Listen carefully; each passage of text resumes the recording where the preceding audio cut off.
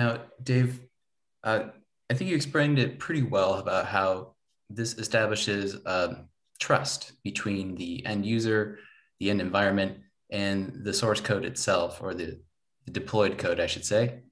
But this whole series of trust, what are some of the ways that can go wrong? How can code signing go wrong? Well, there's a few ways, right? So while the process seems like, hey, that'd be a great idea. I just sign this, people know it's for me. What could go wrong? What can go wrong is if somebody impersonates you. So let's say someone's able to gain access to the signing key, right? And now I can take that signing key and I can create a piece of malware.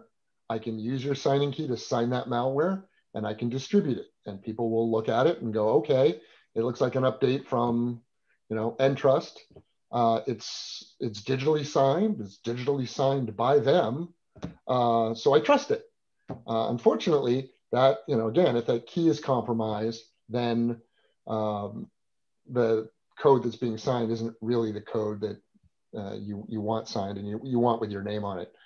And to kind of combat that, there's a lot of processes that can kind of go around protecting that key or protecting the process of how that key is used. So that's usually when we're talking to customers, that's their biggest concern, is making sure that someone isn't signing something that shouldn't be signed, because that's their name, it's their brand, it's their trust.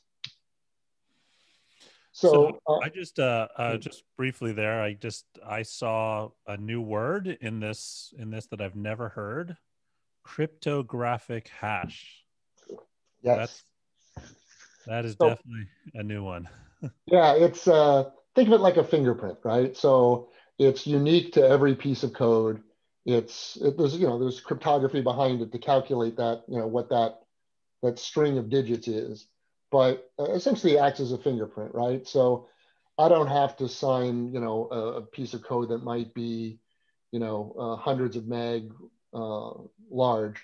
I just have to get a fingerprint of what that code is, and I can sign that fingerprint, which is much, much smaller.